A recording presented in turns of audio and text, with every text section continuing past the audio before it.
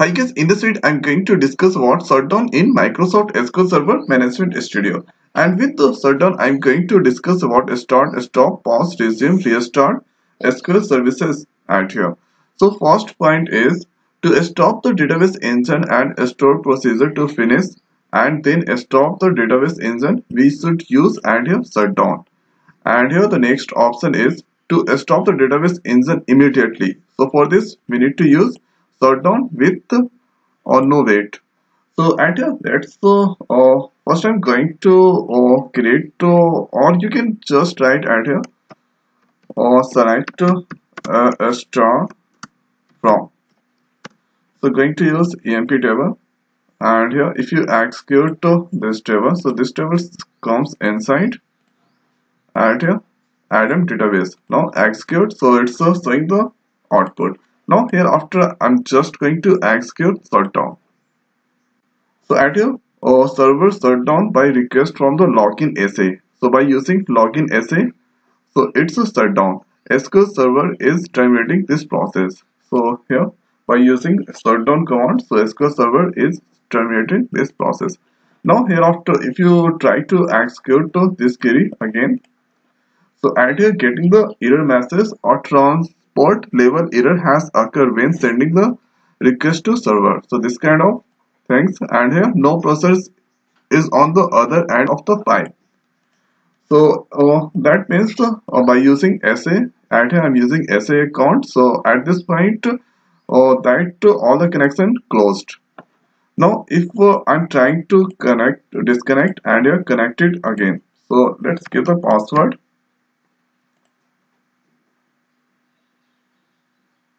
So at here it's running. So it's taking time here because it's completely shut down. I'm getting a message error could not open connection SQL. So it's a network related error. So at here for this, at here we need to go search, and here type in search services. Services you can find. Now here after services is going to open. Now here press S. Hereafter you go down. So SQL Server process. So if you see at here when that not run, then that if the services of SQL Server MS, so it's not run, then you get the message like network related kind of error message you find. So let's click on start. So at here it's start. Now here after start, from here you can stop, pause and restart. So here start, pause and restart. Now here after for this I'm going to copy this one, and after disconnecting. Okay, now here after let's open one more time. So one more time going to open SQL Server 2012. So SQL Server 2012 you can find okay, there is a SQL Server. Now here inside,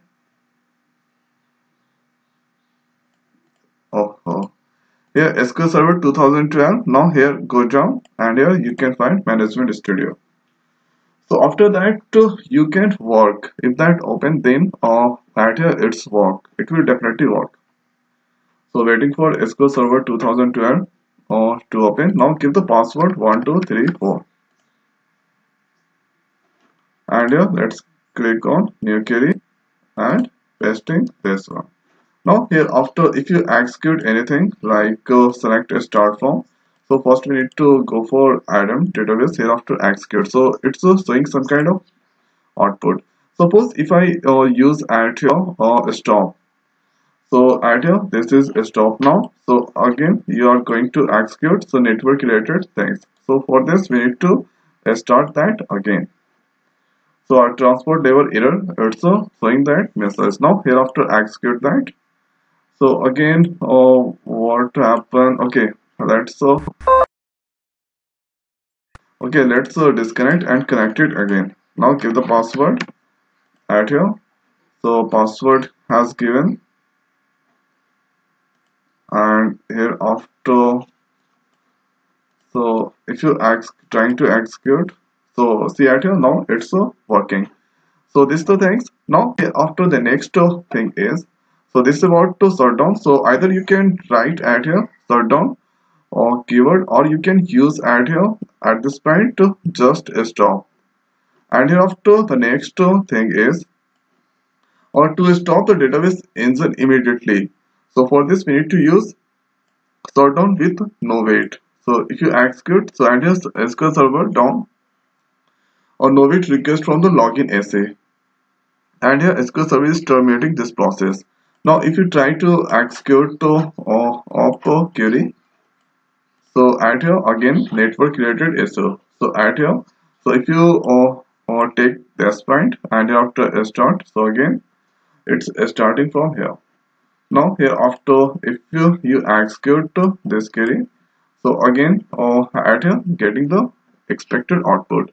So here if you want, then here you, the thing is shutdown and shutdown no wait. So it immediately that shutdown with no wait, and here this will close some something like something process if executing, then that first that totally close, and hereafter they shut down. So by using shutdown, first that close the all current process, after that that's shut down. So by using shutdown with no wait, so it immediately shut down here. So this the two differences between shutdown and shutdown with no wait.